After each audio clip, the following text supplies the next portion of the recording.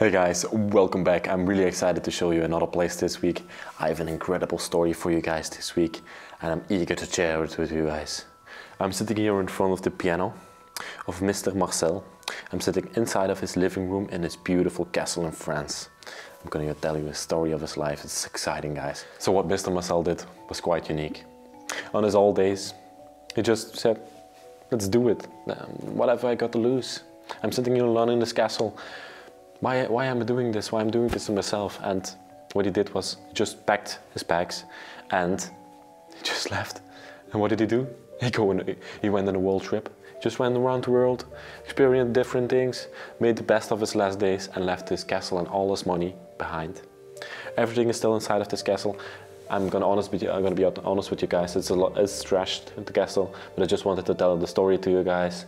And I think there are still some beautiful parts in it. There's even a wine cellar down below, and all around the castle you can find artifacts of him being a wine distributor and a winemaker.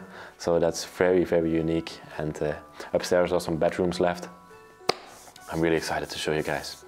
Come along. We're gonna take a little tour around the place, show you all the beautiful things. We're gonna avoid the trash and we're gonna try to construct the life of Mr. Marcel. So, he was of course a wine distributor, and all around the place you can see there are a lot of wine bottles left. In this room, for example, it's very difficult walking in here. There's a lot of junk left.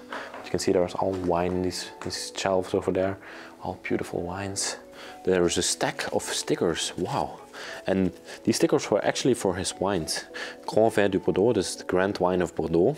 You can see this is the wine that he used to produce. He would put these stickers on his wine. Very unique. See this all? You can see all on the floor, Johnny. There are all these stickers of different wines. Wow. This chateau, this castle just presents wine.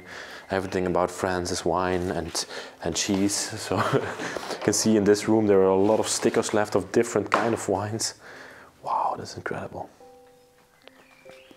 Look at that vacuum there on the floor. It's also really cool. This one is really old school.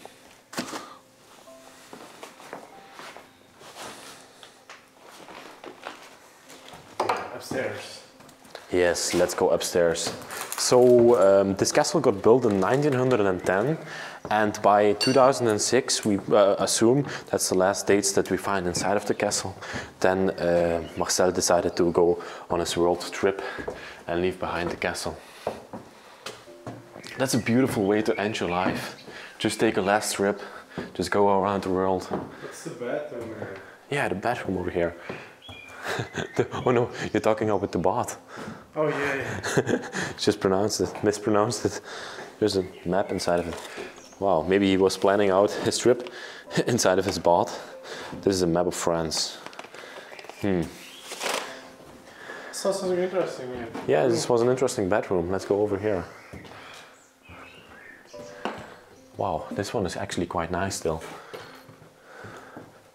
I quite love this bedroom. Wow, over here on the fireplace, there's a wedding picture. I'm gonna hide the names of Marcel and his wife. You can see this was Mr. Marcel and his wife there. It's very beautiful. And in every single room of this place, you have these insane fireplaces, of course. That's very typical for France. And on the outside of the place, Johnny, you can see these chapels. Or these little towers, and inside of the place these are all vanities and little washrooms. So that's quite cool. Quite good use of space. Johnny, come look. Just looking here at the toilet, and even no, don't film inside of the toilet. It's very dirty. But even the toilet inside of this place is designed. That's when you know that people are rich. Incredible. So a lot of these bedrooms inside of this place are trashed. We're not going to film all of them, but this one is very, very pretty. And I think this used to be the master bedroom. It's the biggest one of them all. You can see double bed over here. Maybe for Marcel and his wife. You can see over there we have some shelves with some books left. Oh, there's even handwritten notes. Wow, you have to be careful with the rubbish in here. All written in French. It's very beautiful. Look at this, Jody. Came all from up there. Oh my gosh. Here on the window there's a little butterfly. Come on, little boy. Oh no, he's trapped. Just take him by the wings. Very carefully. I'm gonna put him outside. Fly, baby, fly. That's beautiful. Save the animals, guys. Let's go to the other bedroom. Let's film that one. Let's see what's left in there. Go in front of me, Johnny.